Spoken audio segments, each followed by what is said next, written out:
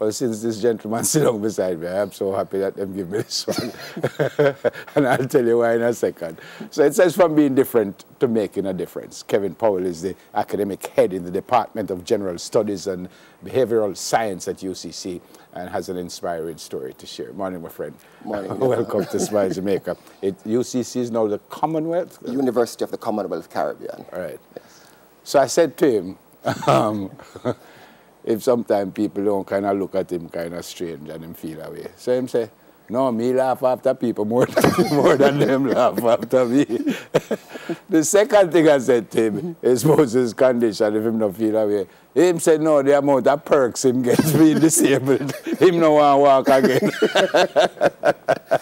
Morning. Morning, Neville. Tell me what happened to you, when it happened, and why it happened, if you know all those answers. All right. I was diagnosed with a condition called arthrogryposis. Big name, Neville. But I try to spell it. It's really long. It's a condition, though, that affects the joints of my legs. So when I was born, actually, my parents told me that my legs were folded like this. And it was a condition that resulted in the fact that my mother's womb, they said, the doctor at the time said, didn't have enough space. And so there weren't enough room inside her womb. So your legs were stuck together? Yes, right, to be developed. And so they came folded like this, in this position. So immediately had to be rushed off for surgery by the then great doctor, Professor John Golding, who did all he could to get them looking like this, get them straightened. So yeah. When did you realize that you were a little bit different than everybody else, or most people? I suppose I realized I was different when I can remember just seeing myself in casts a lot. I was wearing casts, these, white things on my legs quite frequently. And then also I had to wear corrective shoes. So I had these metal-looking things on my legs and, kind of to help them to be aligned in a straighter manner. And so, yeah, I figured that. But I was never made to feel different by my parents, certainly. But yes, and I was also a part of the Mona Rehabilitation Center. And so I saw people who looked like me, who, had various conditions. So certainly I was never made to feel different in that regard. When you knew, and obviously speaking to your parents, and they're still around. Yes. Did they feel, boys, them cause it? And well, I'll tell you something. My mom tells a funny story. She says, every time, when I was born, my father, he came in the room, and when he saw my condition, he cried, Neville. He cried like a baby. He had to be consoled by the nurse. So I suppose, like, any new parent, you're looking for this healthy baby boy, and instead you see a child who looks different in that regard. So I suppose they felt, perhaps, what I remember my mom asking and praying sometimes, Lord, what do you, But for me, though, I think that didn't linger too long. Did you ever go there? Did you ever I went there. I've been to at the YME stages in my life quite frequently.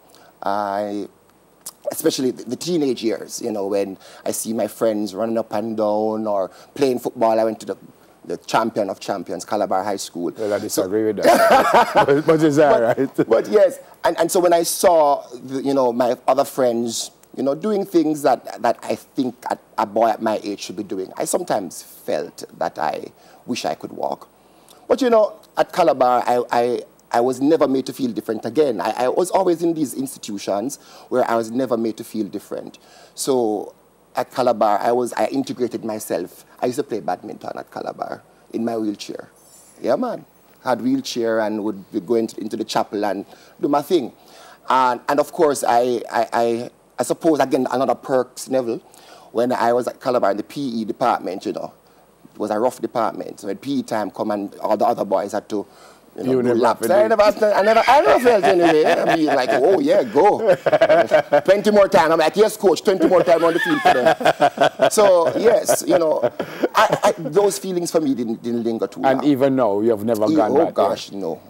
You drive? I drive. But you drive a little differently than I do? No, I don't. Well, yes. Because I use my right leg. Right, I use my left leg. Yeah, better than your two.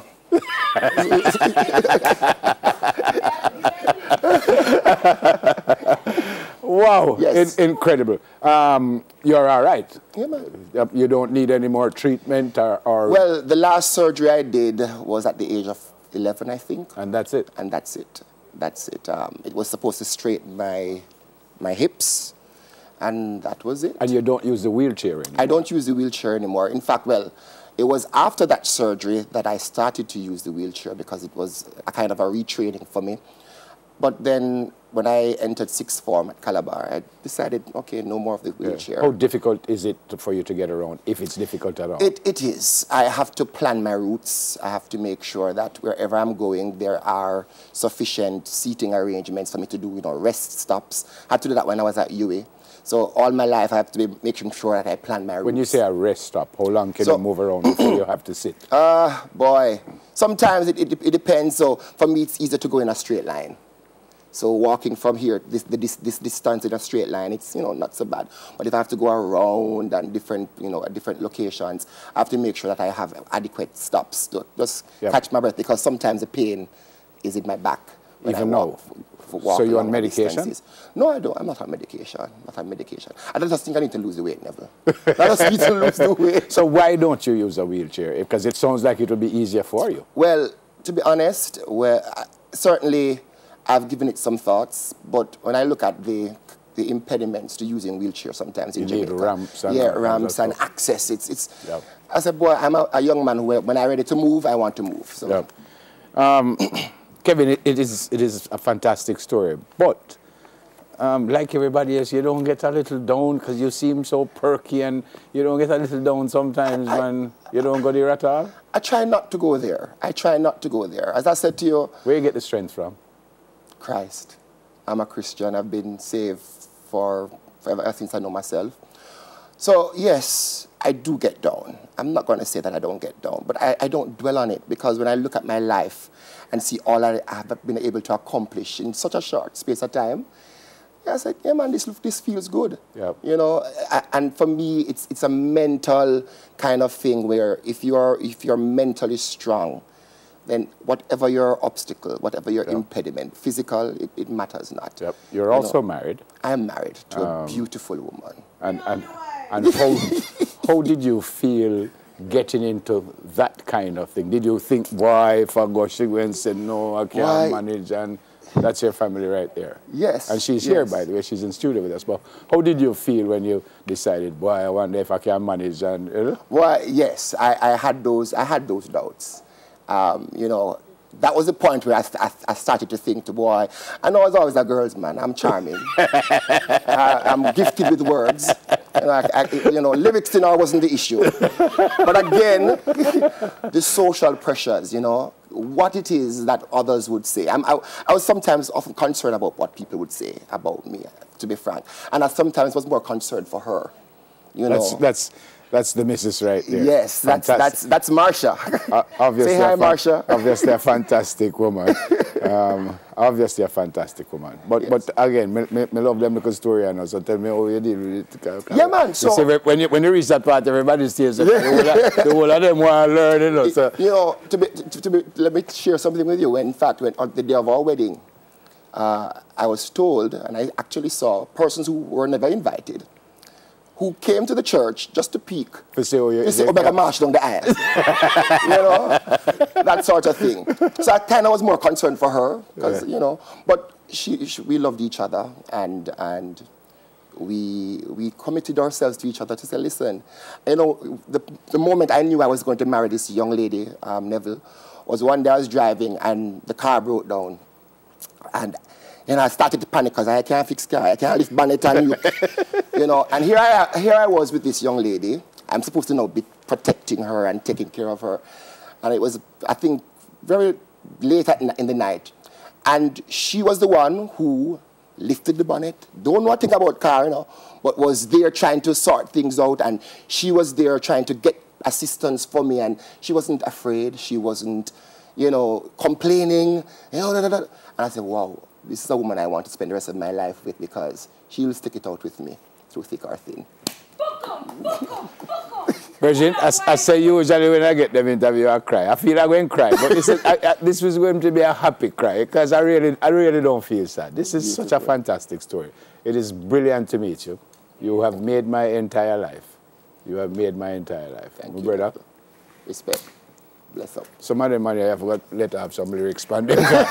None of them now, no girl. None of them. So you have got let have some lyrics on them. Great to meet you. We have a gelding crew in my year group that I'm supposed to be counseling. You know, they don't have any children yet, and I want to make sure that, you know, I give them the remedy.